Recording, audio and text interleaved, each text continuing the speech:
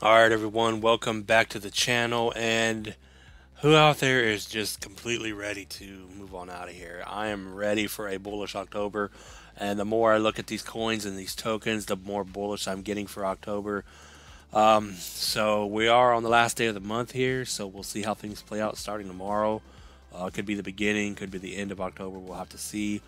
But yeah, with that being said, you need to have a game plan, know when you're going to get out, because there's a high probability that when October's over, when we move up, everything's going to fall off the table.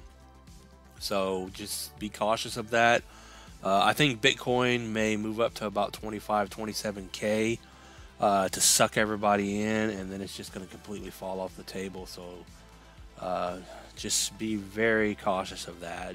When Bitcoin goes up, everything else is going to follow, and then when Bitcoin comes crashing down again, everything else is going to crash down. So a bullish October I'll take. I'm ready to take some profits like a lot of you guys. Kind of like with Gala here and Jasmy. I mean, all these things have been holding their lows for so long, and then we have to sit through these drops, and then they make new lows. But in my opinion, it looks like Gala here, looks like Jasmy. These all look like they're in these bullish continuation patterns or bullish reversal patterns. So we have Gala here in this falling wedge. It looks like it found a low down here at 4 cents, so it looks like it wants to move higher, in my opinion, of course. So we need some good buying volume coming in here. So as long as you hold 4 cents down here, this little squiggly line may play out. You'll come up here and test 047, come back out down here, back test, and then move out of here.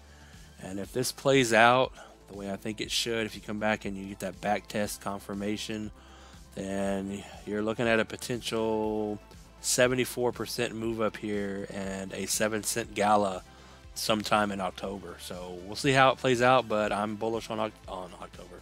Yeah, I'm bullish on October, but I'm bullish on Gala here. Gala looks like it wants to move higher. So that being said, just kind of watch this here. Watch this 4 cents to hold. If we bust out of the top of this wedge, look for your first resistance at 047 before you pull back and get that confirmation for a move higher.